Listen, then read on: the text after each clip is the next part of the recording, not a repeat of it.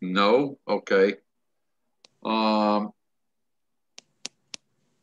do we have? The, Minutes for the last meeting? yeah, approval of the minutes from the last meeting. I make a motion to accept the minutes from the last meeting. Second. Okay, all in favor? Aye. Aye. Okay. We gotta wait for finances, so. Skip finance goes. I can tell you, Pete, that there was for the month of November, there was no deposits, no interest, no expenses. So the balance right now is $23,109.18. Okay. Don't say it too loud. I don't want Silva to hear it. No, I'm here now. Okay, good. All the phone bills, I just sent the last invoice for the phone bills today, and I'm waiting for the last, usually third week of December, I'll get the last permits from Muller Brothers, and I'll be able to reconcile the years and do a year-to-year to see how we did compared to past years, and I'll get that out sometime in the second week in January. Okay, I got for you, Tom. Dougie Stabell gave me the papers for his seed license he needs. We haven't gone. We've got to have a special meeting on how we're going to charge them this year because of the pandemic and everything else. A lot of them didn't work that much this year. I know Norman had to lay all his guys off at one point. Wow. And I know Bobby Bloom's, his kids were taking time off, and Dougie slowed right down. So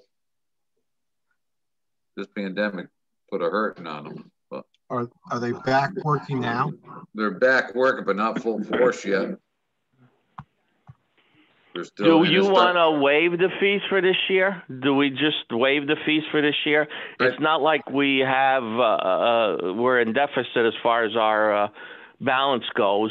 We really haven't spent anything. We didn't do any of the parties. We didn't do any of that. The only thing we spent early in the year was getting the boats ready for the spring, but the balance is healthy.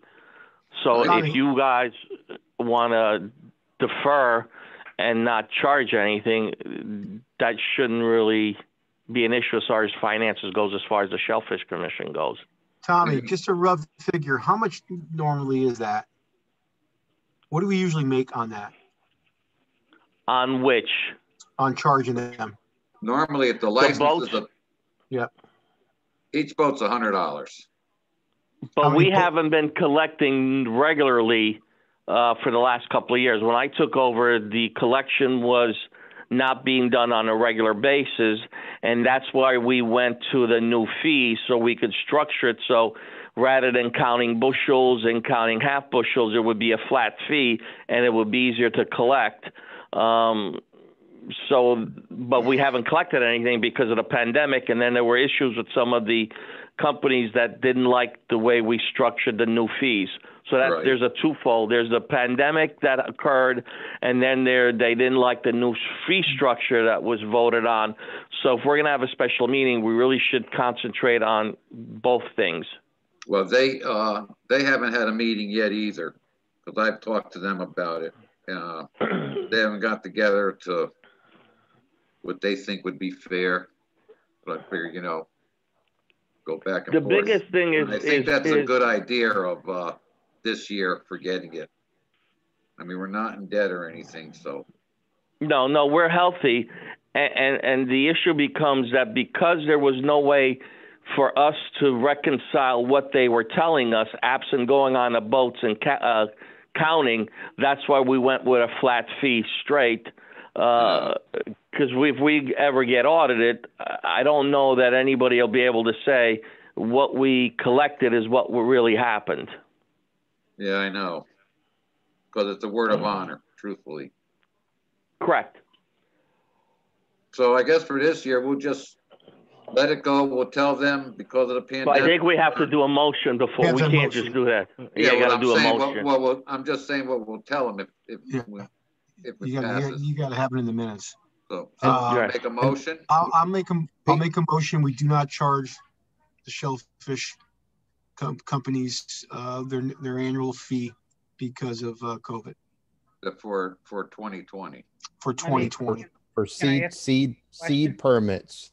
Seed permits. Yeah, the seed permits. Question? Good, Nick? That would pertain. Bob, second it. Let me second it first, so then we can go to the questions part. Okay. Mm-hmm. Okay. All right. That would pertain to the people that paid this year, on a list that paid this year. But if somebody comes from the outside, you're going to give them the same benefit? No. No. Nobody paid this year. Come here every year. Right. Someone else and the comes season's pretty much over right now. I mean, we're in December, so we've only got 3 more weeks. I don't know that anybody would come in right now. Do you know of anybody that's outstanding, Pete?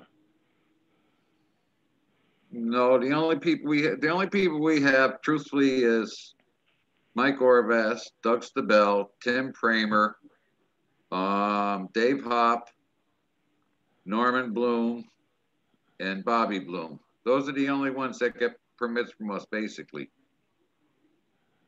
And they're the ones that they have seed boats here. Any new person that comes in for a license has to get passed by Marine Police. They have to check it, make sure there's no pumps, no electric winches or anything like that, because it's all hand dredging. So. Mm-hmm. So I think. So there's nobody out there other than the ones you mentioned. Right. Nick, are you okay with that? Yeah, that sounds fine. Okay, all in favor? Aye. Aye. All opposed? All abstaining? The motion's passed for this year. Okay, what else? Oh. Health Department? Rainfall for November was 5.22 inches, compares to 1.87 a year ago. The average over the years for November was 3.54. Total rainfall for the year is 39.86. For all of last year, we had 61.14. There were no notices of bypasses from the treatment plant for closures. On November 1st, we had a 1/2 inch of rain close the 1/2 inch area. On November 11th, we had 1.49 inch, closed both the 1/2 inch and the 1 inch. November 22nd, over 1 inch again for both areas. November 26th, 0.89 inches of rain fell, closed the 1/2 inch. And November 30th, we had 1.08 inches of rain. It closed both the 1/2 inch and the 1 inch. That's the Shellfish report. Okay. Four. Old business? Yeah, Pete, just that the consultation forms for 28.5 Shorefront Park and the Norwalk Cove Marina dredging project have gone out. Okay. That it? Water quality? Water quality. Where is he? I'm here. Oh, okay. We just had a meeting and nothing under old business. Under new business, First Taxing District Water Company has had a problem with customers getting muddy water for the last 3 weeks. Hasn't been consistent. It's been an off and on type of an operation. And put it short and sweet, they don't know what the cause of it is, where the mud is coming from. Obviously, it's got to be coming from some pipe, but they don't know where the source is and where the problem is. Number two, the Watershed Association had a meeting on a presentation on geographical information system, and Louise went over some of the things it could and could not do, and the fact that Norwalk will be upgrading what they have to combine with what conservation groups are putting together, and they should have that available as it comes in. And finally, we had a discussion on the possibility of creating a buffer zone as far as the plans that the planning that's going on within the city, and that would be both not only just on the river, but also on the coast, and seeing if we can somehow or other get that implemented, especially in areas that are flooded and areas that have impermeable surfaces. And finally, Dick Harris and I went to Oyster Shell Park, and we did some testing there, specifically for PCBs, and Tom confirmed this with the test last year. And there is nothing coming out of Oyster Shell that we were able to detect. That's it in a nutshell.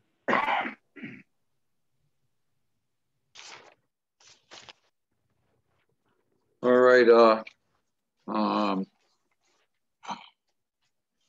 Want to go to police, Pete? Yeah, let's go to police. I talked to Chris Ray today down at Cove. They still have at least 70 boats to pull. People are staying in the water much later than usual this year. We're still drawing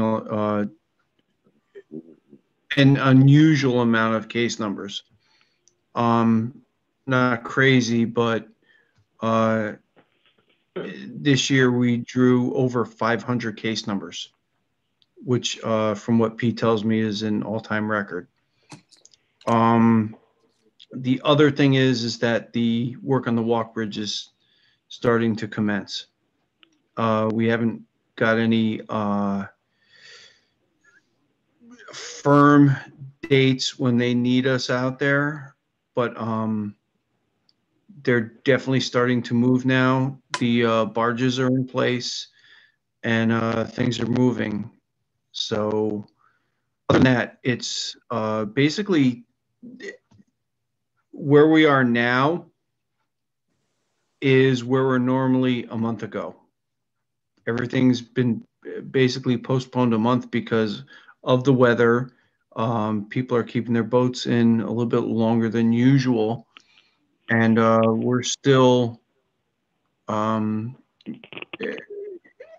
this time of year, we're active, which we're not kind of used to.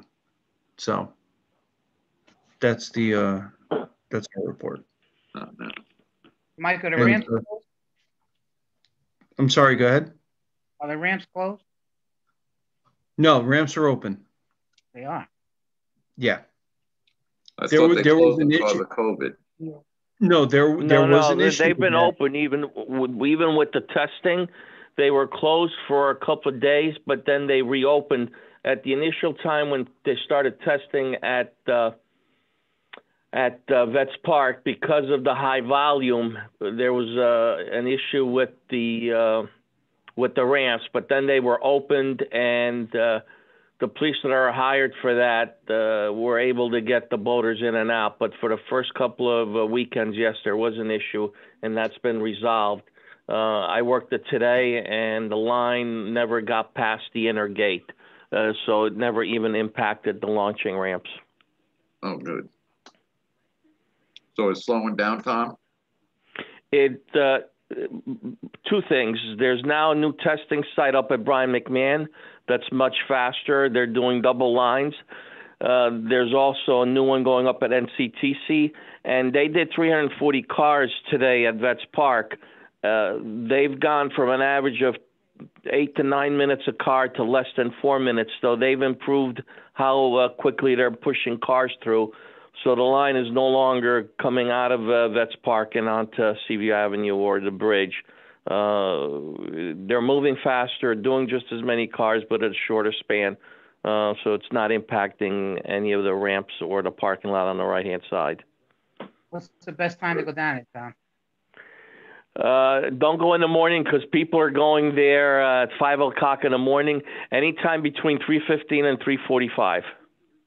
Okay. Nick, I was there today at 3 o'clock. I was back on the road by 3:35, 3:45. Yeah. The best one is Brian McMahon. They've got double lines. They move people in right in and right out. There's hardly any waiting. 15 minutes, you're in and out. Okay. Good to know. Oh, okay. Yeah, as far as the ramps go, Tommy's 100% spot on. There was a very small issue with someone quoting state statute about the availability of ramps, but it was addressed very quickly. Tommy pretty much covered everything, so everything's good down at Vets Park. Okay. All right. You know what the water temperature is? Cold. Mikey, you don't have the water temp? Cold. That you're saying cold. Do you want the water temp for today? Jimmy said it was still in the 50s. If it's in the 50s, it's in the low 50s. Yeah, low 50s. Hey, Dick Harris said it was 56. I mean, it's what? 56. Yeah, I'm gonna check that because that's not what I got. All right, let me check, and I'm gonna get back to you on that right away. All right. That's not what wastewater treatment, we don't have anyone. According to the website that says water temperature in Norwalk, Connecticut, December 3rd, 52.3 degrees. Yeah, I thought it was low 50s, if anything. So I'm where Tommy is. Yeah. That's what the internet is saying. Okay.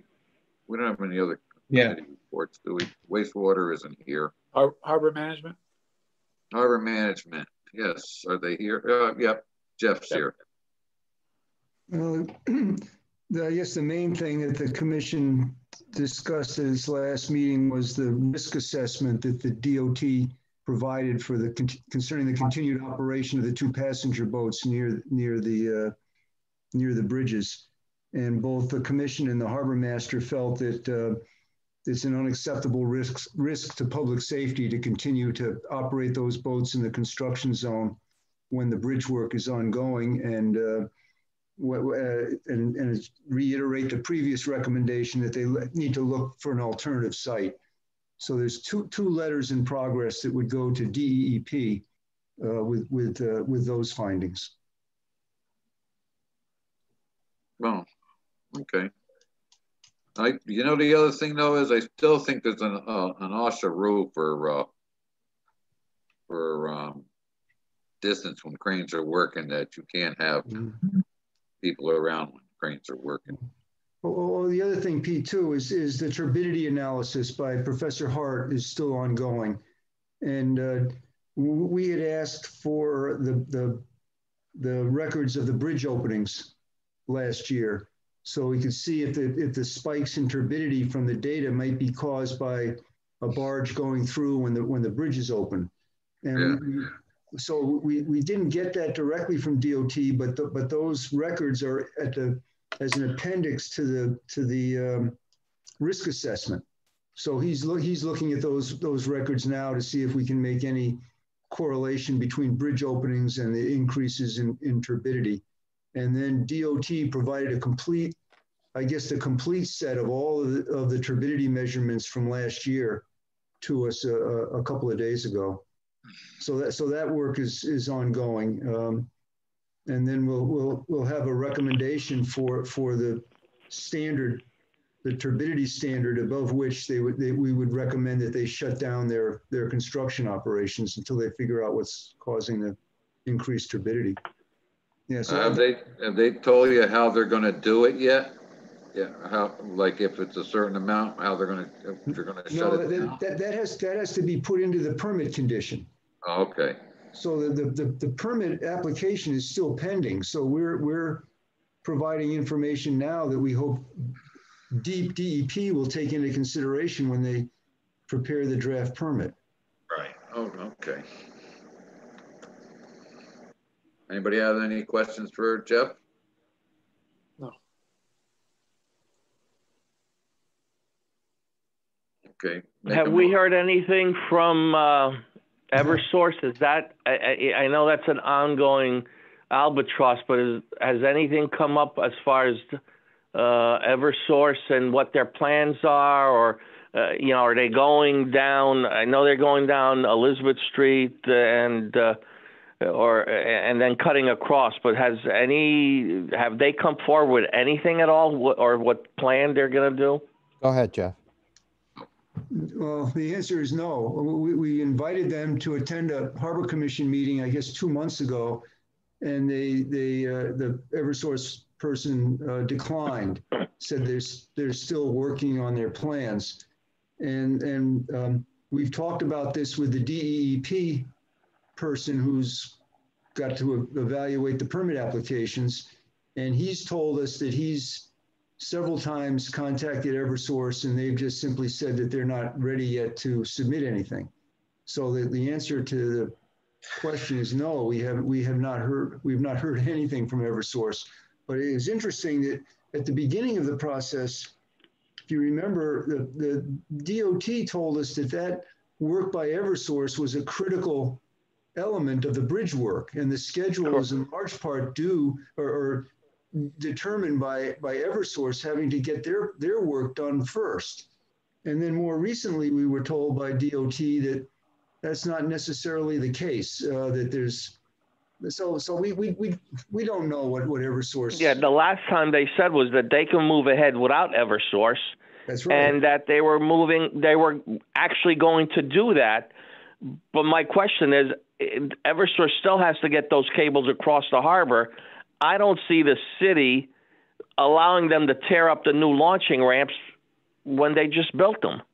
Well, that's been our concern all along. Yes. Come on. Okay. It's been our concern all along.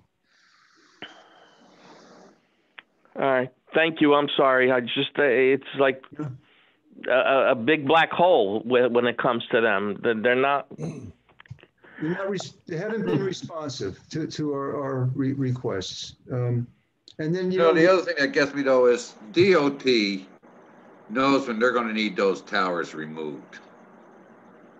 And they aren't bringing that up at all. So it's like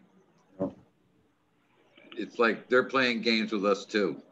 Because when those towers removed, Eversource has to be done already. Right. But they not to keep talking about this, but it's a complicated process for Eversource to get approvals, because they have to get approval from the Connecticut Siting Council first. And maybe that's something that, is sort of a matter of fact, but there's a public hearing involved in that we've been assured would take place. So then they've got to get the DEP permit. And there's likely to be a public hearing involved in that permit as well. So yeah, it's like you said, it's a black hole is one way of describing it. We don't know. Yeah. They haven't even started getting their ducks in a row. So what are you going to call them? Emergency? So. Yeah. And then also they need a Corps of Engineers permit. Right. And as we've talked with the Corps of Engineers before Thanksgiving, and nothing's been submitted to them to the Corps of Engineers. Right. When it was indicated back in the fall of 2018 that the signature was required from City Hall regarding same. So yes, this is over 2 years. All right, thank you. Make a motion to accept the committee reports. Make a motion to accept the committee reports. Second. All in favor? Aye. Aye. Okay, new business. We need new shellfish maps for 2021. Yeah. I begin to work on them a little bit. I think there are some changes that need to be made on the backside. Changing our creel limit to update what we did in 2020, changing to 5 gallons, all species and aggregate. We also need to, I'd also like to include some of the text in Spanish. So yes. I want to translate some of the pertinent parts. I think that's Definite idea. Great Yeah. idea. I think we definitely need it because a lot of Spanish people are that don't speak English are going clamming and Absolutely. It's an important segment of our fishery. right. Hey, are we going to eventually put the permits online? That was brought up. I brought it up last time I was on the committee a few years ago. Do we look into that? Well, the problem is when we do the permits, we keep a slip. They give them a slip of the permit, and we keep a copy of it. Mm-hmm. So, so short answer is no. That. But we should look into it though, Coach. Yeah. I think it's really critical, and I think we'd have a lot more sales. Oh, I think you would definitely have more sales. I'm just curious. Maybe I'll even look into it in nearby towns. Are they online with it? Maybe, Tommy, maybe you know that. Yeah, I'm not aware that any other town has that, but I can look into it as well. Because that'd be really interesting. Because you get people that, hey, I'm coming to Norwalk. I'm going to go claim. I need a permit. Jump on. They go claim in one time. And that's it. And they have a pass. I mean, the revenue. And we could do daily passes too. I mean, instead of you do a daily pass, a weekend pass, we can put it on the City of Norwalk websites right next to the the dump passes, the beach passes, where they can print them just like you print the beach passes, and and they'll have a date, whether it's a yearly pass, a weekend pass, or a daily pass, and we set different amounts for each one. You print them, and you got to have it on you, or you get to fined. Period. Would that be very good idea. Would that be city controller that runs that? Because right now that site is you can pull those permits as a resident and prove you're a resident, and there's no cost. My point is, would they be willing to add that because it'd be a plus for us? So I mean, it would be because it's already set up for where you can print from that site. The only thing is with everything else, it's free. This they would have to pay. We would have to set up a payment option on the website, and that may be a tricky part as far as the city collecting the fees, and then how do they distribute it? Tommy, but I think go into our copper. I think but that they could just put in an account. I think it's already there because I had friends out of town that registered their car to go to the beach and paid it online. So that part of it might already be in place. That's through LAS. LAS controls that website. Oh, I see. That's LAS controls. That's the app is run through LAS, and it's set up so that they have the license plate readers. And so what happens is if you go into the beach and you don't pay, when LAS comes around with the LPRs, it'll ping on your plate that you haven't paid, and then they give you a $150 ticket. So that's all set up through LAS. Can they cut it out? Possibly, but that's something that we'd have to look into. So the state of Connecticut did mention that they were trying to go online for all of the shoreline communities, but there hasn't been any recent communication, and definitely not for 2021. So I really think that we should do this on our own. And Tom's point is great in terms of having multiple classes online. And one class I'd really like to add would be there's a short-term, say weekend, 2-day non-resident. I think there are a lot of people out there that don't want to spend the $40, but might spend 10 or 15 or 20 for a Saturday or Sunday when they're only here for a weekend on someone's boat. Yep. I think we could really capitalize on that. The other thing though is I think we'd have to have an account to where, even if it goes through the city of Norwalk, that goes into our account, because that's for us that goes to. Tommy, who would that be in City Hall, Tom? IT.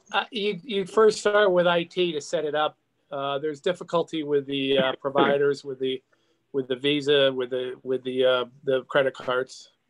We try to implement a similar system for some of our health department fees, and we're still we're having difficulty.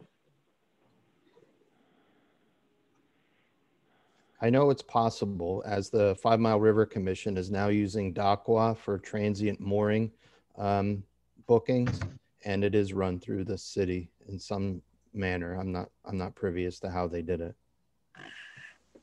Well, the harbor management does their moorings through. I don't know what do they go through, Jeff? It's not a city service though. It's a vendor that the commission retained. It's called Online Mooring Systems. And Yeah, but you go on City of Norwalk though to get the. Yeah, the link is on the city website, but the system is maintained by a private company. That's what we may have to do. So like, let's say if let's say it permits $10 and they charge us $2 for every time they do that. You make it $12. You make it $12. It's not our loss. Right. Well, that's what it is. We'll make it so we don't lose. But. And we're doing that now with Fisherman's World, where they're getting $2 per permit they sell already. So that's incorporated into the fee as it is. Right. Well, so it's good for Fisherman's World too, because when they go in there, if there's any extra business, they're getting it. Correct. We'll just have to find someone, and we'll have to investigate into that and see. Plus, we're going to have to go make up what we have too. Two-day weekend pass. I got to tell you, from working the beach almost every weekend, and Mike still will tell you, there are a ton of out-of-towners that come in, and to be able to sell them a weekend pass to go clamming right there, especially for the New Yorkers and New Jersey people, this year was kind of difficult because there was no grilling allowed. But if you combine the package, and I don't want to sound like Disney World, but you combine the package, you park and you can go for an extra $10. You can go clamming right off of the beach there. It would be. For an extra $10, you and your kids can go clamming and then grill your clams right on the beach, especially at Shady Beach. Yeah, and we That's have an absolute gold mine. Tommy's spot on. It's an absolute gold mine. So quit trying to make brownie points. I've only got a year and a half left. I don't have any brownie points to make, bro. Hey, we got Tom Closter longer. Maybe we'll get you, Mike. Yeah. Yeah, no, I don't think so. we got Joe Modafari longer too, as I understand. So back to the maps for a second. So says the guy who's in a mental institution right now, as far as I can tell. No, this is my living room. So I checked with aquaculture just to make sure that this map is the current one. I mean, the one I have here is 2016. Just grab this out of my pile of stuff. I'll check the one that I got from 2020 just to make sure that that's the right one. I don't remember the last time we got them. So I'll just make sure that they have no map changes for us in the offing. And then question for you, Mike. It has a flag status at Marine Police Dock, Veterans Park Boat Launch, Calf Pasture Gatehouse, and Calf Pasture Pier. But on the back, it only says Police Dock, Vets Park, and Calf Pasture Beach. It doesn't specify the locations. I mean, where would you like the locations for 2021? Give me that one more time. Sure. You were a little broken up. Sure. So on the front of the document, it says Marine Police Dock, Veterans Park Boat Launch, Calf Pasture Gatehouse, and Calf Pasture Pier. On the back for Calf Pasture, it only says that. It doesn't specify gatehouse or pier. So basically just wanted to know where you would like to have flags for this year and how you'll manage that. Well, the first gatehouse at the beach is gone now. So they've moved the gatehouse from the main gate to the inner parking lot. And by the time, I don't know if that's very visible where it is now, Mike. What do you think? No, it isn't. No, it really isn't. It's not. We got it at the pier, the flagpole at the pier. I mean, I'm going to put one at Shady Beach. We should, at the entrance to Shady, because that's where you're going into. At the breakwater at Shady, from Calf Pasture side to Shady side, that breakwater, from there over, going north, that's all open to clamming. Correct. It is now, yeah. Yeah, correct. I mean, I think you definitely have to keep the one in front of the Marine base, just because it's the Marine base. But I like what Pete said, that we could use another one at Shady. Keep the one at Calf. Nobody really, I have yet in all my time checking Vets Park. We've got the flags at Vets Park, but nobody clams there. I think that's mostly for the boaters going out. Okay, all right, then I'll give you that. But I'm leaning more towards Pete, that a lot of people don't know that the that bed right on the break wall that wasn't open for a lot of years, which is open now. We could kind of use some kind of flag there. So I'm leaning more towards Pete, that something down near the break wall in Shady, now that bed is open. But that might be better. Is there a flagpole down there though, Mike? No, there's nothing. No. There's nothing.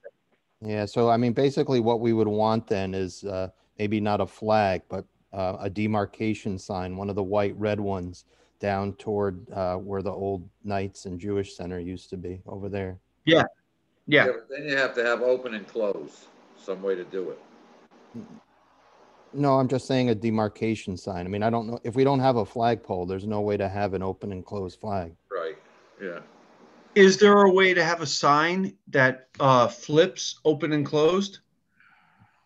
Yeah, I looked at them. They're really expensive. Unless we had, unless we had someone make one. Oh. Okay. That's a great idea. Maybe we can look at it again, Mike. Yeah, we'll sit down, try to figure something out. But okay, but as of now, then the flags would be the pier, the police dock, and Vets Park. Yes. Yeah, that's what they are right now. Yes. Okay, and how are you on flags anyway, Mike? Are you okay? We're good. We're good. Okay, thanks. Yep, they're all in good shape for now. Okay. So, and obviously, because I call you when they get. Yeah, those flags are a good deal for us. I mean, they're literally only a few dollars. Yeah, but I mean, we really, they're still all good. I'll let you know. Thanks, Mike. Yeah, they're good.